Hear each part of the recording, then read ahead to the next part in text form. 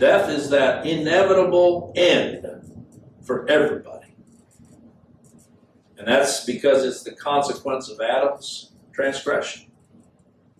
Death passed upon all men, for all did sin. When it says have sinned, it did sin. A lot of people living like this trial isn't over. They act like there's still an ongoing trial and each case will be settled different. No, it was over when Adam fell.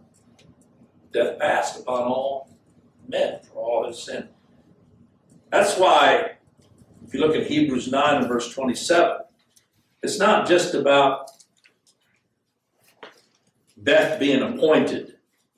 But here in Hebrews 9 and verse 27, there's something more important there.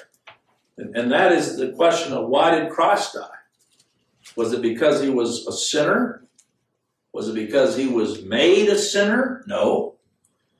That too was by appointment of God, because it was necessary that he, to be the mediator for that ransom that we read about in Job 33, for that to be effectual, it was necessary that he taste death. And the reason the scriptures use taste death concerning Christ is not that his death was any less than the transgressors he came to save as far as physical death, but it wasn't to be permanent.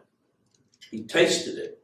He came, he died, he rose again. It was not possible that his soul should see corruption.